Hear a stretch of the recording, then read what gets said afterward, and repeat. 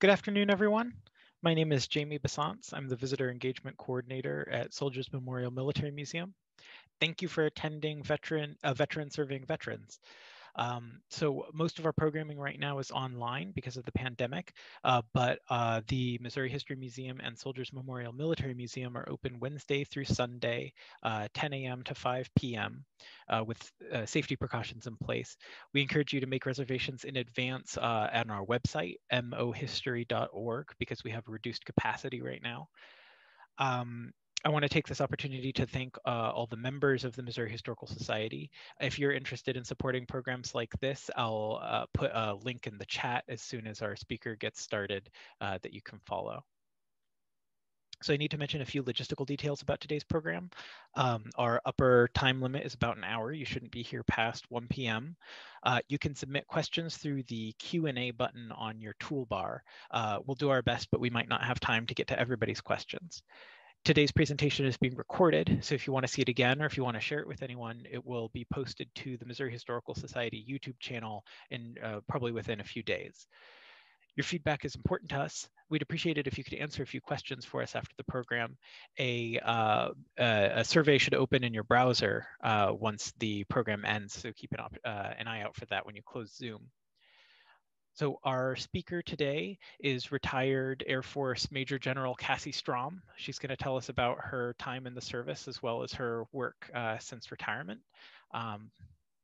Cassie, take it away. Thank you, Jamie. I would like to let me just see if I get this done right. So thanks for having me on this. I'm always proud to talk to people about the military service, and particularly as a female veteran, because I think the military is just a great career path for women. So this gives me an opportunity to continue to plug that. I retired as a Major General and really just flat out to the shock of probably most of the people I grew up with, and luck, being in the right place at the right time. I love my service, you know, and I can just start there. This is a picture of me when I was getting my second star with my husband and daughter. And, you know, we all know that you can't get through any career, civilian or military, without your family. And this is my family. This was at my dad. He's in the center there. I don't know if you can tell where he's at. He's right here. And he just turned 96 last week. This is his 90th birthday celebration. He used to throw himself a birthday party every 5 years. But I'm one of 7 children, and my brothers and sisters and families are all in there, as well as friends and family related to my parents and all.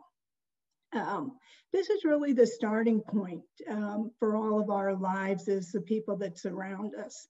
My mom, who died in 2001, which always chokes me up, was an amazing human being. And as kids, I don't know how many of you remember, I don't know what your ages are, but we used to have to go around the neighborhood and collect money for muscular dystrophy or cancer or those sorts of things. And that was back before you had all the social media. And we would have these envelopes and we would have to knock on every door in our neighborhood. So I or one of my 6 brothers and sisters would do that as a regular basis as we were kids growing up. I always hated it because, you know, it was embarrassing as a child to go knock on all your neighbors' doors. But by the same token, when I look back on it now, it was a way our mom got us started on ensuring that we give, that we help, that we recognize that there are other people in the world that aren't as lucky as we are.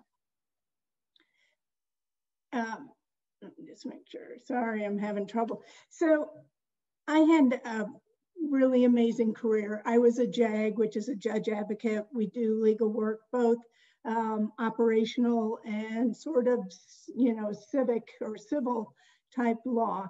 We do wills and powers of attorney to make sure everyone who's deploying has taken care of their family and loved ones. But we also do things like law of war briefings and preparation for deployments and, you know, working on the parameters of actually engaging and fighting a war. I spent my first 6 years in the Air Force, fairly traditional. You know, I didn't join the Air Force or the military for all these sort of altruistic reasons that I know a lot of people have. I'm not a love it or leave it. I recognize that, like each of us, our country, our militaries, all of our organizations have strengths and weaknesses. And I love helping and trying to make myself, the organizations I belong to, and my community a better place for all the inhabitants. I'm sure a lot of people could criticize me for that, but I've just always been fairly realistic. I don't know if that's in part from being female, the 4th out of 7 children, you know, or what all influenced that, but that's just the perspective I come from. I joined the military because I love to travel. And then once I got in, I just, you know, it was an amazing experience. Within a year and a half of joining, I went over to Korea. From Korea, I went to Spain. And when I separated, I returned back to St. Louis and joined the Missouri National Guard. And it was really in the Missouri National Guard that I found myself in terms of a military career. And if you go back to, you know, the beginnings of going around and collecting in the neighborhood, I was, you know, being engaged in high school and college and different organizations. I got into nation building, and it just had to do with the timing on when I served. And so in the Guard, I spent most of my time either deploying to countries to help them build back their institutions and civil society, or training other forces and working with the United Nations to train militaries around the world to participate in their exercises. Many people don't know, but for a lot of countries, the United Nations pays so well that it really is a boon to be able to have militaries in certain countries. And some of the folks that deployed that we met from different countries would be able to retire after they had done and participated in a UN operation. You know, we're a wealthy country. We don't look at things quite the same way, and we don't have quite the same issues. So this is, I always like this picture because there were 4 of us from the Air National Guard. Tom, the one on the left, was from the California Guard, and Martin was from the DC Guard. There were 4 of us that deployed with Army Civil Affairs as Air National Guard personnel. We deployed with Army Civil Affairs to Bosnia and worked on various parts of the reconstruction. So this was when we first landed in Kyrgyzstan, and it's just a fun picture for me. In Bosnia, you know, I like these pictures because they remind me of really interesting times. But also, you know, a community of people, the Bosnians that are here in St. Louis, that have just added so much to our community. And I've worked with them in a variety of capacities. But in Bosnia, when we landed, it was shocking because, you know, everything was broken. And these are just some pictures from there. And here I am walking across the Franz Joseph Bridge, which, you know, we all know was the start of World War II. And so it's just interesting. It's interesting to travel around the world and see different places. You know, Bosnia, when we had gotten there, I think it had just been like 10 years before they had the Olympics. And so these are up in the hills where the skiing and different events took place that now, you know, were barricaded. We worked with banking. We worked with settling claims for people. We worked on a whole variety of issues, again, to, you know, get them back functioning as a country and having a civil society. When I first got there, I did 2 tours in Bosnia, one with the military and one where I was seconded by the State Department to the Organization of Security and Cooperation in Europe. And the difference from the first visit and then coming back a year and a half later was just amazing. On our first visit, we were the second rotation in after signing Dayton. You could park on the sidewalk. You didn't have to follow street signs. This is what civil society means. By the second visit, you would get ticketed.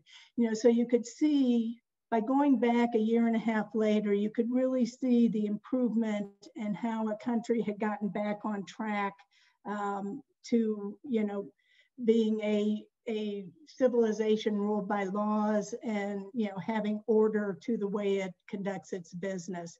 These are the tunnels under the airport in Sarajevo. And I think, some of you may have been involved in I-4 and S4, but this was the only way that food came in to the people of Sarajevo under the siege. And I said I did a lot of training of foreign forces. Here I am with, I think I know the one in the middle is a Marine next to me, but these are Kyrgyzstan forces. And again, we were training them to be able to participate in UN operations, which really brings a lot of funding and training and services and equipment and all to some of these foreign forces that don't have the same capability. Shockingly, I got to go to the Pentagon, and I was scared to death to go to the Pentagon. I don't know if there's anyone on the phone call that or on this Zoom that knows me, but I don't tend to keep my mouth shut, and I tend to say what I think. And so I was very worried about getting deployed to work with the DoD General Counsel's office that was helping run the civilian side of the Iraqi war. We were the ones, because the State Department didn't take it, we were the ones that were working with the government to develop and draft legislation and get it passed through their governing council. So I lucked out, which is why I'm not in uniform, because I didn't have the ACUs, but I lucked out because my boss, the Deputy General Counsel, could not go when they went to Iraq. And so I got to fill in and go with the DoD General Counsel. And this is at Babylon. I mean, the places I have gotten to see, the people I have met throughout the world, it's just astounding. And it's to me, the best part. That's sort of, short and sweet on my career. I spent, a lot of years with the Missouri National Guard. In the end, when I retired, I had 31 and a half years. And along with that travel, I've got to be engaged in a lot of volunteer activities as a result. I feel that as a Major General retired from the Air Force and a female, I need to be sure that I get out there and am a presence so that young girls and parents of young girls and grandparents of young girls start seeing that this might be something that they want themselves, their children or their grandchildren to join in on. That's very important to me. And I've had calls from women saying, oh, my granddaughter wants to join the military. I'm so scared. And I just, tell them what a wonderful thing that is. This was a real highlight. I was working with the city of St. Louis and got called to give an award to a gentleman that received it very late. And these are the Stalag 17B POW MIA survivors from that time in World War II. And they were having their last reunion in St. Louis, but it was virtually unattended. And so we asked them to come back the following year and we would put on a proper celebration for them. And so this one also just tears me up because a lot of those people are no longer with us.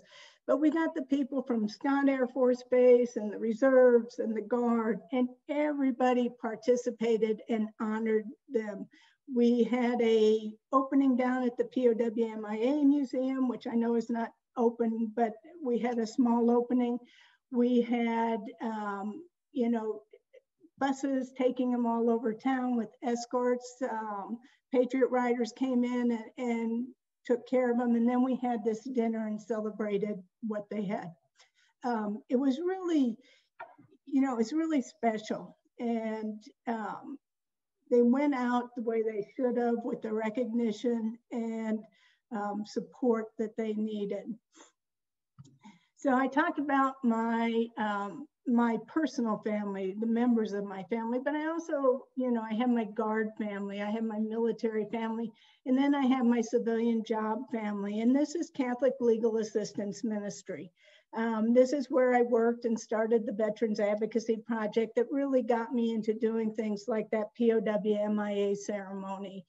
And these are an amazing group of people that I got to work with, and all dedicated to helping people, you know, that have not been as fortunate as we have been, and to make sure that, you know, their life goes a little more smoothly and is a little better for having had contact with us. I originally worked with CLAM, which is what Catholic Legal Assistance Ministry is, as an immigration advocate, and I worked with immigration issues, and that's where I got engaged with the Bosnian population. And having done 2 tours, I loved working with them and helping them get resettled here in St. Louis. And then later, after I had been deployed, you know, and off for a couple of years, I came back and started the Veterans Advocacy. So I've worked mainly with veterans, but I've also worked with the community. And through Catholic Legal Assistance Ministry, I got involved in the homeless shelter. And some of you may know Hens Forland. He's always, you know, retired Army sergeant, and boy, you know, he's an amazing human being, but he helped run that shelter, and I would go and volunteer. I think that at times we forget how lucky we are because we are veterans, for those of us that are. Because if I have a client or run into somebody that's a veteran, I know there is a whole slew of programs and services that I can get them hooked up to that will help them get their life better. That's not the same for all of our at-risk or lower income or people just having a tough year or two. And the homeless shelter really made you realize that. To see families coming in with small children and trying to, you know, just stay warm at night. You know, it's an eye opener to what our community has. I know we see the homeless downtown. I found them to be amazing people. I worked with the shelter for a year or two, and I always felt safe around them. You know, I really had a lot of respect for them. The other picture I have there with me in uniform, that's with my dad, and that's George, who's a retired Marine. I like to throw him in because he's just an amazing human being with an amazing family. He had ALS, and you know, we would go over there regularly and visit with him. And what the Marines did for him was also amazing. So some of the organizations I belong to, again, you know, I feel in part because of being female and because of my rank that I need to not say no. I think it's important to be out there and try and, you know, get other people involved with the military. This is a new organization that just started in 2019. This is the Missouri Veterans Hall of Fame. I don't know if you all have heard of it, but we'll be sending out information for our 2021 inductees and class of Hall of Fame.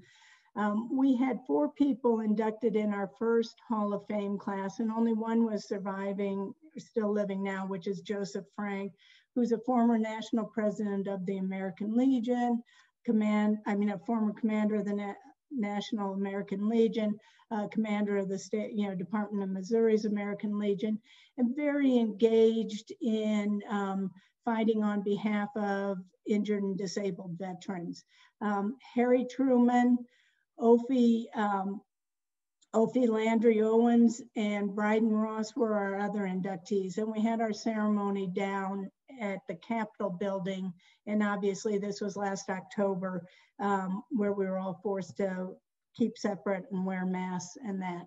But this, you know, we want, as the Missouri Veterans Hall of Fame, not only to honor our veterans, but we want to try and put together a traveling exhibit that can go around the state and educate our young people and our old people and our middle-aged people about the amazing people that come from the state of Missouri that, you know, that have served selflessly and just come back home and, you know, join back in with their families and work within their communities. And that's what our goal with the Missouri Veterans Hall of Fame.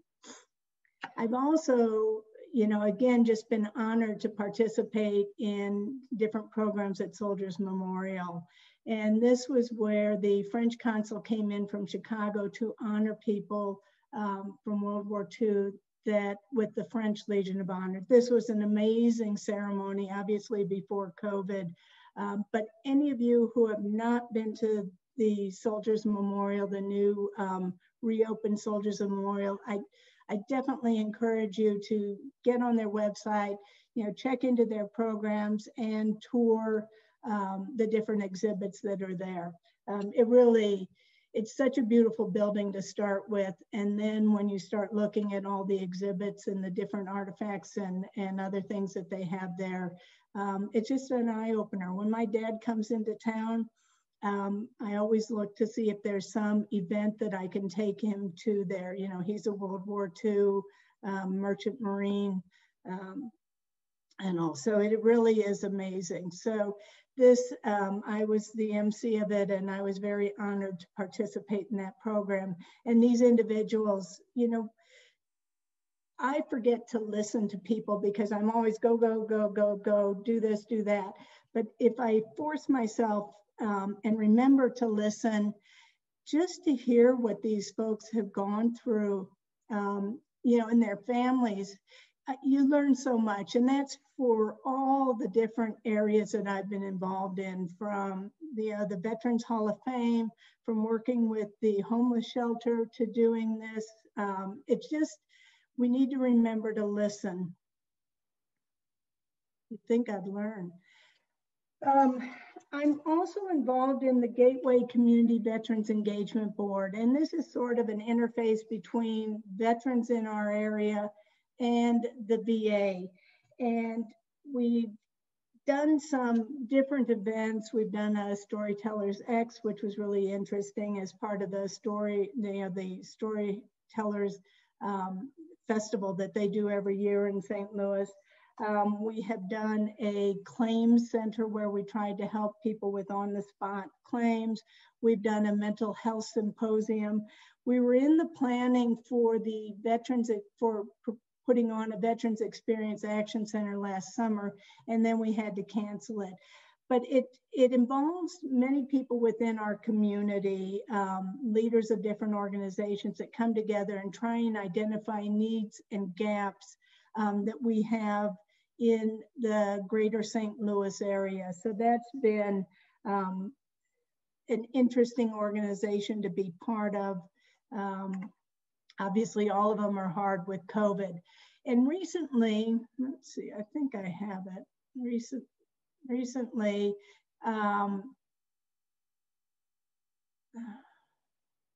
so recently, and it's this picture here with the car, we received funds from the Bob Woodruff Foundation. So we received $2,500 this past fall, and then we've just received another grant from Bob Woodruff to help with food insecurity. So what we did with the $2,500 we received is that we got $25 gift certificates from Schnucks. And then we had a lot of information, and we put together resource bags, and we distributed them at Jefferson Barracks, food pantry, which is, I think, the third Saturday of every month down at Jefferson Barracks.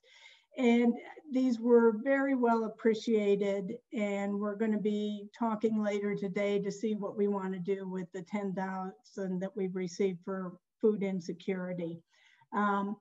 It's amazing, you can always find people to help out. So that's the gateway. I also work with the American Legion. Sorry, you get involved pretty fast and easy. And I'm the department judge advocate for the American Legion.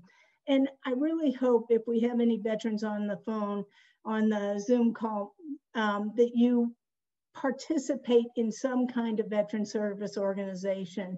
It's amazing what these organizations do in terms of camaraderie and community and helping our youth and helping veterans, get through the claim system and benefits and all those things. But it only is successful if we continue to get participation. We need younger people involved in these organizations. And I do think they're vital in terms of taking care of all of us after separation. So this is Perryville, Missouri. I don't know if anyone's been down to Perryville, Missouri, but they're the ones that have the replica of the Vietnam Wall in terms of the way it's oriented on the hillside and size. It's an exact replica. Perryville also has an amazing, amazing veteran community that supports their people. The city of Perryville made October of, I think it was 2018, Women Veterans Month. And they put on a ceremony and honored their women veterans that were in their community. And I just was so impressed with what they did with this. And this was the evening dinner and talk and passing out the awards to them for being members of their community and having served. I've never seen any other community do that with women. And I was really thrilled to be able to participate in this. And it connected me up with a whole group of veterans down in the Perryville area, where we have the Stars and Stripes Museum, the Perry County Military History Museum, the Vietnam Wall. There's just really a lot. It's worth a drive down there if you can. I'm missing a few more things that I like to do, but this is where my heart is working with women veterans. Like going to talk with those people at Perryville and listening to what those women are doing and what they've done in the service. This is my love. And many of you, or some of you may have been involved in our Stand Up for Women Veterans. We found back in, I think it was 2009, that the stand downs, that Department of Labor and the county and the city ran, really didn't meet the needs of our women veterans. And we have a large women veteran population in this area. And so we decided to do a stand up for women veterans that mirrored the stand down and was more focused on things that our women veterans needed.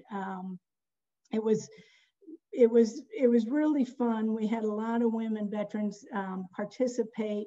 We were able to do clothing giveaways, which weren't just military gear and boots, but women's clothing and children's clothing and clothing for, sons and daughters and spouses.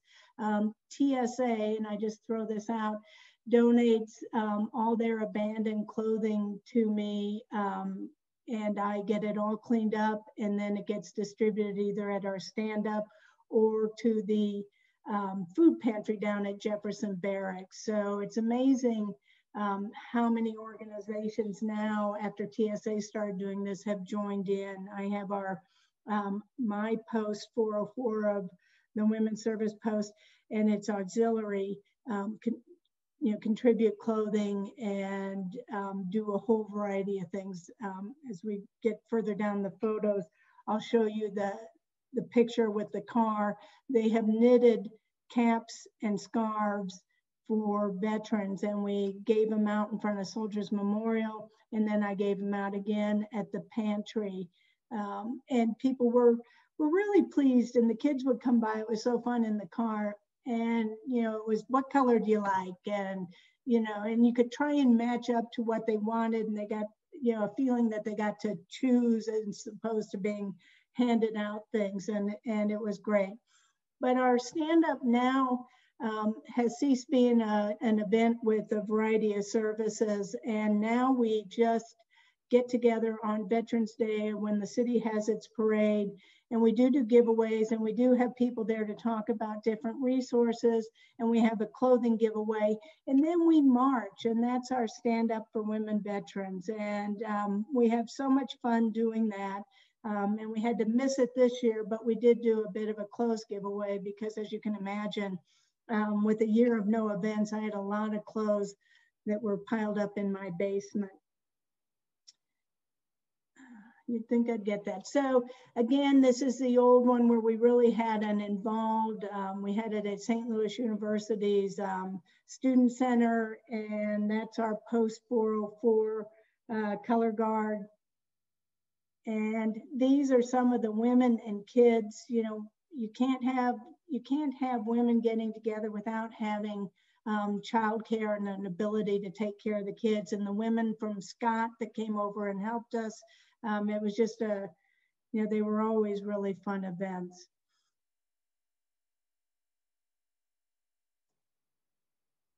And this is an idea of some of the clothing we give away. We've had jewelry before, we've had lingerie, we have, things that women need. And like I say, they're the best group, I just love them. So, we help each other, we talk to each other, we're there for each other, and we have a lot of fun when we do this. So this is our clothes giveaway that we did this Veterans Day. We did it this Saturday, right before Veterans Day, I believe. And we spaced out the tables, and we had all our people wear masks, and we had plastic masks. And of course, we're not going to have the same turnout with this kind of time frame, but we still were able to help women. And then after the women had gone through, we let the homeless people that were down in the area or people that were wandering come and also pick out clothing. The goal was just to get the clothing and the items distributed to people that needed them. And I think that's just about it. So I'm happy to answer any questions if there are any. I'm always happy to talk to people and try and figure out ways to get them help. So thank you to Soldiers Memorial for letting me talk, and hopefully it was of some interest. Thanks, Cassie. We don't have any audience questions yet, so I'll start with one of my own. In looking nationally at different organizations that serve women veterans, there's kind of the same needs seem to come up a lot. Childcare, housing, and health seem to be big ones. And health surprised me because veterans get VA benefits. So I guess my question is, you talked as well about about the gap between what Stand Down was able to do and the needs of some women veterans. So my question is, what do you think it would take for these organizations and events that are meant to meet the needs of veterans to really meet the needs of women veterans as well? Well, for starters, they need to make sure that they have women on their planning teams and women that, are aware of the issues for vets. Sometimes I think we get sort of stovepipe in the way we do things, and so we don't think out of the box. Initially when we did our stand-ups, while the Stand Down has barbers, they don't have people to help cut women's hair, and no woman's going to go to a barber, unless they're very, very, very desperate. We had people to do their nails too. So you just have to think, and expand things out. Not all women want to wear military boots, and there are lots of organizations that you can get things from like Heroes Care, like TSA does, like my auxiliary women, helping out. So you just have to rethink things and just look a little more broadly and make sure you have participation of women, in the planning. That makes sense. Another question I had was about something that I think is interesting about your story is how the spirit of wanting to help and wanting to make things better in some kind of a way is kind of a through line through your military service and your service after retiring. And you told the story of fundraising for medical needs. Who was that organized? Was that through your school? You lost me. I don't remember saying that on fundraising for medical. Oh, so you were talking about when you were a kid. Oh, no, actually, now we get like those labels in the mail, and they send you the labels and they want you to give back a donation. When I was a child, those came in, you didn't have labels, you had packages that would come out to somebody in the neighborhood that volunteered, and we would go around and collect money for those organizations. Okay. So it's sort of the old style, getting the labels or the calendars or those things, and I doubt many people remember it, but that's what we used to do to fund, Cancer Society, MDS, all those different things that now we just get in the mail. I see. It was okay. much more personal in a way. So for my own part, my high school had a community service requirement to graduate. Yeah. And unfortunately at the time, what they were trying to teach with that really just rolled off my back. I saw it as a requirement. I didn't really kind of understand what you were saying about giving back. And so are you able to say where that conviction or that energy comes from for you? Was that instilled by your parents? I'm not completely sure. I'm sure it was instilled by my parents and the people that surround me. I also was incredibly fortunate with the family I grew up in and the life I had. I didn't have, I was housed and fed and educated with, 6 brothers and sisters. We weren't wealthy, but we had, my mom really focused on education. I think she's the one that sort of did that. When I was in high school and college, she'd say, Cassie's never met a cause she didn't like. And it was sort of like a standing joke. Anything that came around, I always jumped on it. So I'm sure I got it from my family, and particularly my mom. My final question, we don't have any from the audience yet. My final question would be about how the pandemic has impacted some of the services, especially for homeless people. I know you were able to put on to distribute the clothes outside of Soldiers Memorial, but are there any kinds of services that are more difficult to provide, or how has that been disrupted this past year? The VA is getting back on track, but I think almost all services have been disrupted.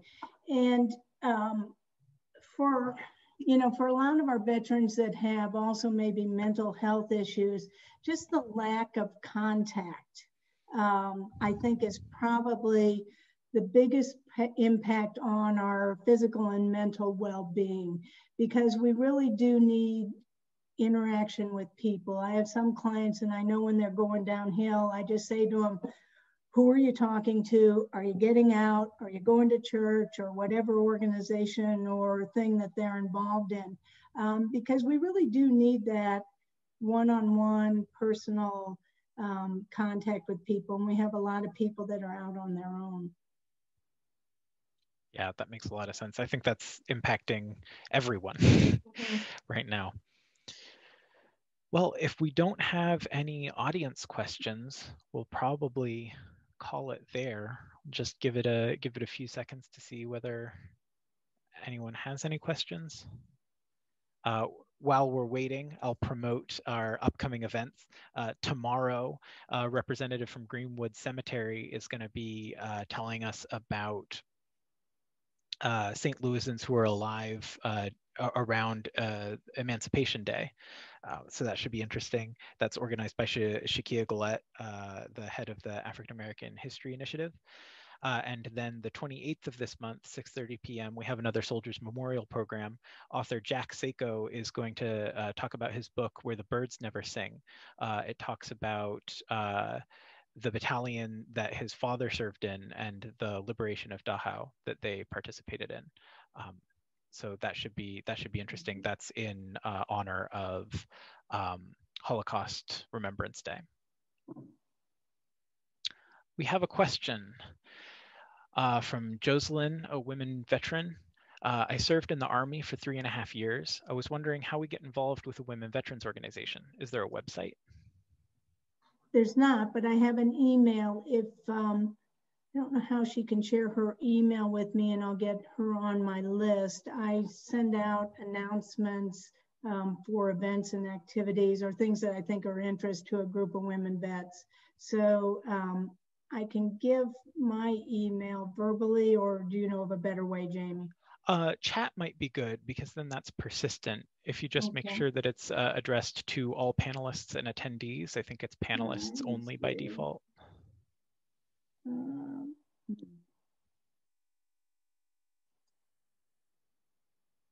All right.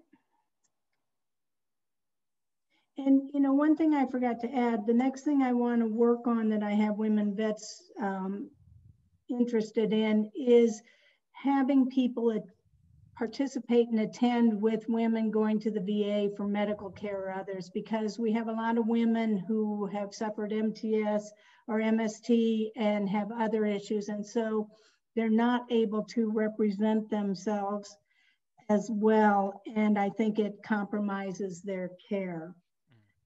So that's something we want to work on. That may be something Jocelyn's interested in too.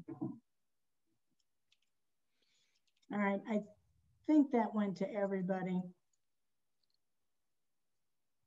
Oh yes, that's showing up as a reply to her question. Wonderful. Okay, did it go to everyone though, or just to her? I actually can't tell from my screen. All right. Maybe someone can let us know as a question in the Q&A. We'll just give it another few seconds for questions.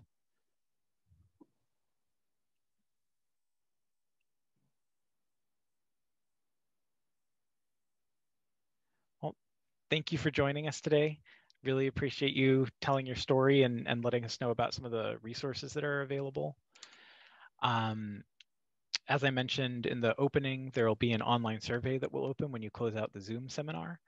I've let you know already about the programs that we have coming up. We'll see everybody in the next one. Thank you very much. Thank you.